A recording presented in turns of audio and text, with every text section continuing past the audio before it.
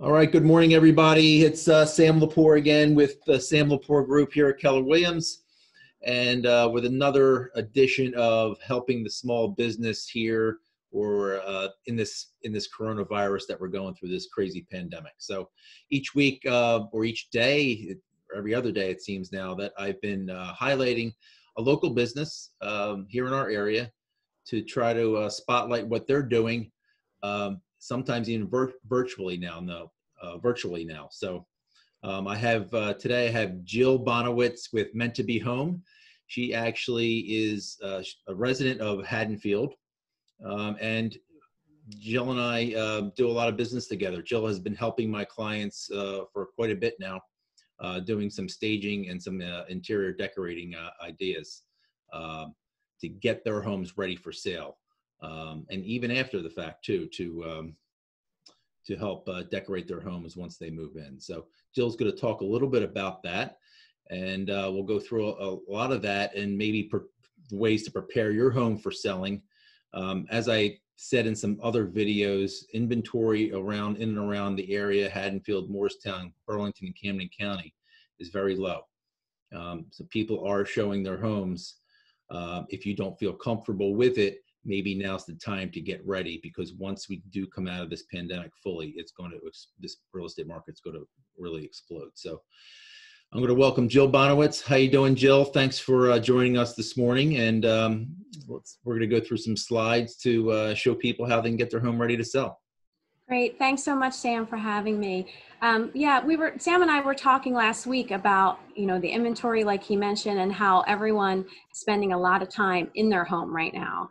So we were just thinking about, now is the time to kind of do some of those DIY projects and do some things in your home if you are thinking about listing, because we're all home right now, have a little more time to get to some of those projects that maybe, you couldn't get to in the past.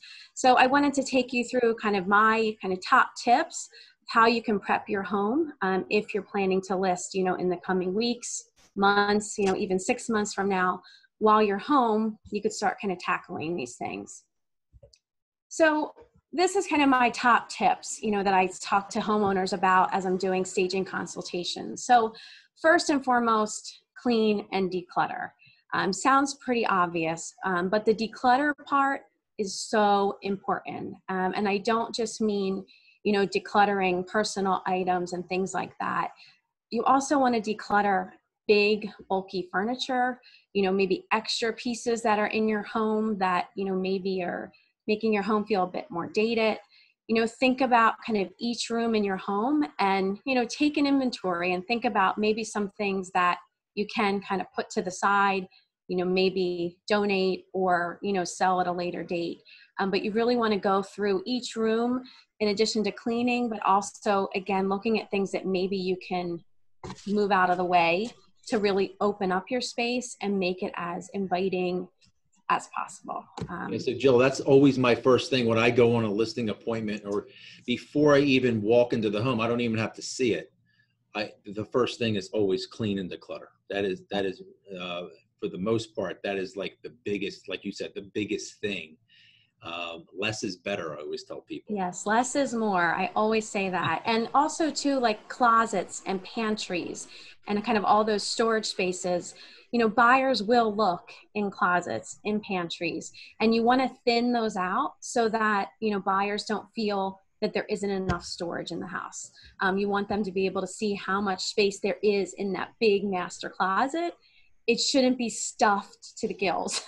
So really pare that stuff down, maybe take out seasonal clothes, pack those away, again, so they can see the space and really not get bogged down with all of your personal stuff. Right. So the next thing is fresh neutral paint. I can't stress this enough. If you have dark, dated colors in your home, colors that maybe were popular 10 years ago, just bring in some fresh neutral paint. One of my go-to paints is light pewter from Benjamin Moore. It's a really soft cream that has some gray undertones, and it really goes with everything. If your house has a lot of tans in it, it goes with tan. If it has gray, it goes with grays. And it's just going to lighten and brighten the space and make those listing pictures really shine, because you don't want anyone to look at the listing pictures and say, oh, we'd have to paint the whole house. And You then, want them to see it light, airy, and neutral. and then wallpaper as well, obviously, right? Yeah, so some wallpaper I think is okay. It depends, when it was installed and how dated it is. But anything that's, 10, 15 years ago, where the patterns just aren't in style anymore, that could be a huge deterrent for buyers, that they have to take down that wallpaper when they move in. So I would do that, I try to stress to before. I try to stress to everybody, even if it's one room of wallpaper. You know, I have I have a great painter and vendor that I use that makes it clean and easy and neat, and really not that expensive.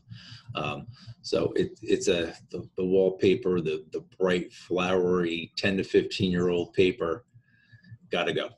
It's got to go. That's right. Good money. Because It's again, good money to be spent to get yes. ready.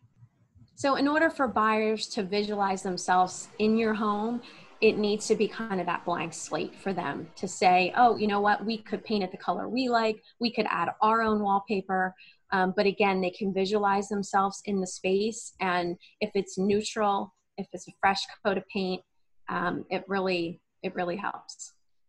So the next tip is really defining rooms. So you probably have some rooms in your house, maybe a bonus space or a spare bedroom that might be kind of that catch-all for everyone's stuff. You want to get all that stuff out of there and really give the room a defined purpose, because I think home office are so important right now. So if you have that extra space, stage it with a writing desk and a chair. A few accessories go a long way to show buyers that you have the space for, maybe the dedicated home office or a playroom or a bonus family space, because that's what buyers are really looking for, is that extra space, especially if it's a family. Good point. All right. And then make the minor repairs are next, I say. Yeah, so you don't want buyers, again, to be distracted with little repairs as they walk through your home. So take care of those little things now, so you don't have to, you don't want buyers to be scared, Yeah, walking through and seeing people are things. going through these homes and they're looking, they're especially in the higher end market, they're looking, and they're noticing the doorknob is falling off, or something simple. Yeah. Get it done, because that could basically cost you nothing, and it could save the sale. Yeah, even like small dings in the wall, paint touch-ups. If you're taking down personal photos and it leaves a whole wall of screws in the wall, take those all out, patch and paint them. Again, you just want it to, be as move-in ready as possible for buyers. And again, you don't want them distracted with those types of things. And then last, certainly not least, is curb appeal and landscaping. And it's the perfect time of year to get out there, to add some seasonal plants, to mulch, to do that cleanup. And in addition to the curb appeal, also look at your front door. Does it need a new coat of paint? What about your shutters, power washing? Those things that are pretty easy to do, but will make a big impact. Yeah, I think that's a big one, Jill. I'm really big on the curb appeal. Any weeds sticking out, the lawn not cut. It's got to look really beautiful, especially for photos, because we have to have a good online presence today. The way our photos look. So that's important, and it's the first impression too. When you're walking up, you mentioned the front door. That is very important, because people are going to form an opinion as soon as they get out of their car. Yeah, absolutely. So it's a big one. Okay, so these are the kind of the top tips, things you can be doing now while we're home. And then once your home is prepped, obviously I'm all about staging homes. Again, buyers need to visualize themselves in your home. And the best way to do that is to stage it, to what I like to call hide the evidence, take away all those things of everyday living. So that, again, it's just set up with the necessary furniture, with some beautiful accessories, and buyers can really imagine themselves there and not be kind of focused on your personal items that might be around the house. So I thought I'd take you through a few photos of different rooms that I've staged and kind of give you some tips. So in the kitchen, obviously, everyone has a lot of kitchen gear, appliances and things. You really want to get them off the countertop. Let buyers see how much space you have and stash all those things either in the lower cabinetry, in a pantry.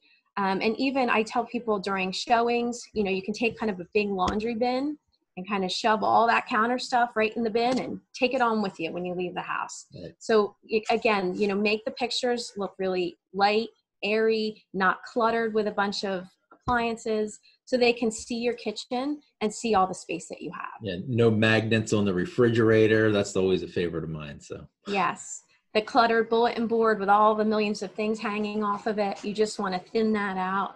Again, let them focus on the space and not on your personal items. Yeah. So that's the kitchen. The living room, so that's kind of where everyone's hanging out these days. My tip for you is to really look around the space and think about the furniture that you have. Do you have a lot of extra pieces kind of clogging up the room? You really only need the sofa, some accent chairs, the coffee table. Get rid of all the other bulky pieces if you can, again, so they could appreciate the space, the size of the room. And, you know, it's just going to make the listing pictures better, and it's going to help buyers when they walk through. Especially if you're blocking like a walkway area or a doorway or something like that, or an extra rocker in the corner, it's not needed. You got to get rid of it. Yeah, and it might not feel comfortable to you as you're living there because you've maybe always had that piece there, but just think about it in terms of marketing and merchandising your home. It's about setting the stage, giving just enough, you know, furniture in the room so that buyers can envision the space. But again, you know, those extra pieces, they're just not necessary as you're, you know, preparing to list. In the dining room, you just want to keep it simple. You know, this is a new construction home that I staged. Obviously, there's no bulky china closet. There's no bulky serving piece. Those types of pieces are very heavy and dated. Young buyers, you know, are just not interested in china closets these days. So if there's a way to move those out, to make space in the room to really free it up, I am absolutely all for that. And just a simple runner across your table, if you can, you know, do some fresh flowers or greenery, always looks great in the pictures. And shrink that table down, right? Take those leaves out, make that room look bigger. Yeah, as long as you have 6 chairs, I would say that's perfect. If you only have 4, that's fine too. But you don't need to have every leaf in the table and have 8 chairs, because again, it's going to make the room feel really small. Right. All right, so the bedroom. So the key here is fresh, neutral bedding. You know, you can get a bed in a bag, you know, pretty inexpensively online through Wayfair, Target, you know, something light, neutral with some accent pillows, and just decluttering the nightstands, the tops of dressers. Just keep everything really simple and clean. It'll show better in the pictures, and again, will just help buyers, you know, see themselves in that space. We're noticing the theme of the gray walls and the white trim. You know, that's what everybody wants these days. We have to appeal to the mass of the buyers out there. Yeah, because with those kind of colors, you know, anyone can come in and put their twist on it. They can bring in any accent color they want. It's really neutral and can work, you know, for the masses. Okay, so bathrooms. So it's really all about white, nice, fluffy towels, bringing in a nice plant, a candle. Again, just making it feel as spa-like as possible, and removing, you know, toiletries, kind of curling irons, you know, all that good stuff that we use every day. Stash that all under the vanity, or again, stash it in a basket and put it in the closet, so that again, it has that spa-like feel. It doesn't have personal items. And again, buyers can say, wow, this is a huge, big, nice bathroom. And, you know, they want to make an offer. Yeah, it's a beautiful bath, I'll tell you that. Yeah, I like this one. Okay, so I thought I'd show you a couple before and afters of some advice that I've given to homeowners and kind of how we've transformed their spaces. So this is a kitchen in Haddonfield. I helped the homeowner, you know, pick new colors and have her cabinets refinished. She was on the market for quite a while and not getting any action. The kitchen cabinets were really high quality, nice wood cabinets, but younger buyers, they don't want those wood tones. Right. So we neutralized the kitchen with white cabinetry and then did the island gray. And it made, even the countertop wasn't new, but it just had a whole new life with the lighter colors. I thought this was a great before and after of how a little bit of paint really goes a long way. Yeah, and if these cabinets are done professionally and painted professionally, I mean, there's special paint out there now for these cabinets. It really looks nice, and sometimes it's very, very hard to tell. You really have to look hard sometimes. It is. I went back to this house and staged the shelves after it was done, and I was just so impressed with the quality. You know, like you said, if they're professionally sprayed, done by the right painter, I mean, they're amazing, and they really look brand new. Yeah, it looks great. So that's a really important thing for the kitchen, is to think about your wood tones, and if there's anything you can do, again, without gutting your kitchen, kind of those small fixes that we can do to have it show better. This is an example of a house in Mount Laurel that wasn't selling. And again, we didn't even change the paint or the carpet or anything. All we did was remove the dated furniture and bring in some more contemporary furniture.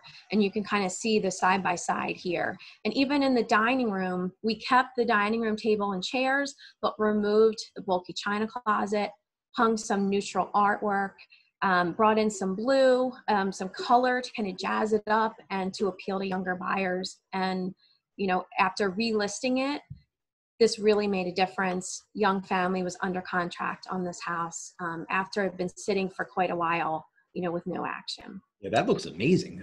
That is a great transformation there. It just goes to show you what furniture alone can just do. Yeah, because I think young buyers who see the picture on the left as they're flipping through homes, they're just going to say, oh, that's a dated house. That's not for us. Whereas if you see the picture on the right, it's, you know, styles that they're probably more interested in. And it's like, oh, wow, that, you know, that house looks great. And all of a sudden, you know, they're scheduling a showing. Right. So it really makes a big impact. And the same goes for the master bedroom in the same home. So working with the homeowner's furniture, switching out the lamps and the bedding and removing some extra pieces that were in the room, like a dated recliner we got rid of. I mean, it looks like a completely different bedroom set. It does. That is like super simple changes there. And you can, the side by side is awesome.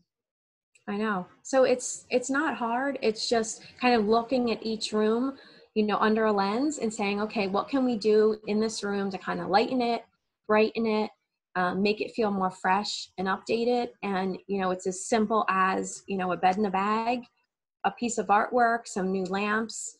It's not, you know, high priced items. It's just, again, you know, bringing in the right pieces and setting the stage. Yeah, it's amazing. So that was kind of all the content I had for today, Sam. Okay, great. So another thing that I wanted to mention too, Jill, is, you know, you can obviously work with anyone's budget, right? I always tell people, if you have a vacant home, you don't have to stage every single room. And quite often you probably don't, right? So it's the main spaces, like the kitchen, the master, the kitchen, living and dining room, I think are the most important, especially if they're open concept, because some buyers really struggle with, they just see the vacant photos or they show up for the showing and they're like, oh, I'm not sure how I would set this up. They really can't envision kind of how to utilize the space. So I think for open concept, those rooms are really important. And you can do the master bedroom or you don't have to, again, depending on budget. If it's a large space and it shows well, you know, and people can envision a king size bed fitting there, you know, if budget's an issue, you don't even have to do the master. It's something we can add. And even a quick consultation too, right? You'll walk through, like you've done with several of my clients, who will walk through and just give your recommendations. Jill will send you a whole, you know, a spreadsheet and some furniture that she might recommend. And you do it yourself, right? So that could be very economical that way. So. Yeah, and I've been doing some of those through FaceTime, you know, the past couple of weeks. It's not as great as being there in person, but, you know, people can take you through the home through FaceTime. I give them my recommendations. And if I feel there's specific things they should order, like new bedding, you know, like a writing desk for that home office, you know, I'm finding things on Wayfair, Overstock, you know, different sites that are still shipping right now that are really affordable. Yeah, so all done virtually that you were doing in the home before, it can just be done through FaceTime now. and then they can, do the work at their leisure and get that home ready for sale. That's awesome. All right, Jill, I really appreciate it. How can everybody reach you? So I'm on Facebook and Instagram. It's Meant to Be Home. The B is like a bumblebee, BEE. You can message me through there. I'm right in Haddonfield. I'm nice and local. And hopefully I'll be able to get into people's houses sometime soon, when this all ends. But until then, virtually, I'm still available for, redesign work as well as staging consults. And we are still staging vacant homes, just, taking the necessary precautions, but not going into any occupied homes at this point. Right. Okay. All right, Jill. Well, I really appreciate it. I know this market is about to take off here as we come out of this pandemic, and I hope so. Yeah, we're both going to be really busy. We're starting to pick up right now quite a bit. So, Thanks so much, Sam. I appreciate it. I wish you all the best, and we'll talk to you soon. Okay. Okay. Thanks, Sam.